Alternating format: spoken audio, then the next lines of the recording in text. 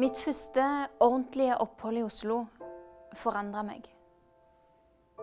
Jeg hadde akkurat fullført videregående skole. Foreldrene mine kom til Norge fra Pakistan for mer enn 30 år siden. Jeg ble født i Bjørhinsbygd.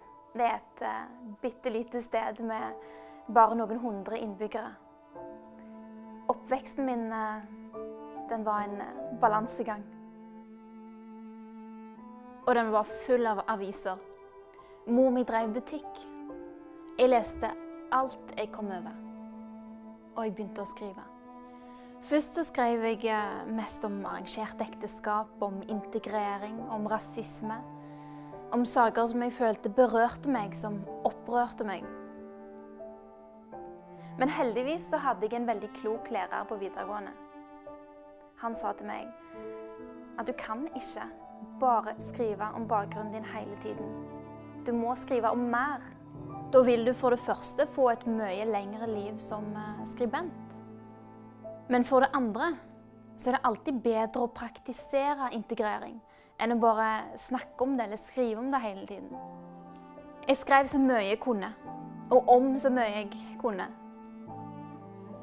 Og jeg begynte å søke sommervikariater som journalist. Jeg fikk avslag de aller fleste stedene. Men det var én som trodde på meg. Aftenposten. Før jeg hadde fylt 18 år, så fikk jeg et vikariat som journalist i kulturreportasjeavdelingen. Men det betydde også at jeg måtte flytte til Oslo og bo der i 2 måneder. Det var mange som spurte meg, hva skal du egentlig gjøre i Aftenposten? Da sa jeg skal være journalist. Og så spurte de, men altså, får du sakene dine på trykk, liksom? Og så sa jeg, ja, det er jo det går ut på. Og så kunne de spørre, ja, er du helt sikker på det? Og da visste jeg ikke helt hva jeg skulle si.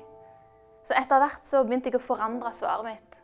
Når de spurte hva jeg skulle gjøre i Aftenposten, så sa jeg skal være avisbud. Og det som var løye, det var at da fikk jeg aldri noen oppfølgingsspørsmål. Så det var åpenbart mer troverdig at jeg skulle sykle rundt med avisen i Oslo, enn at jeg skulle skrive i dem. Jeg hadde ingen venner i Oslo, så jeg bare jobbet så mye jeg kunne.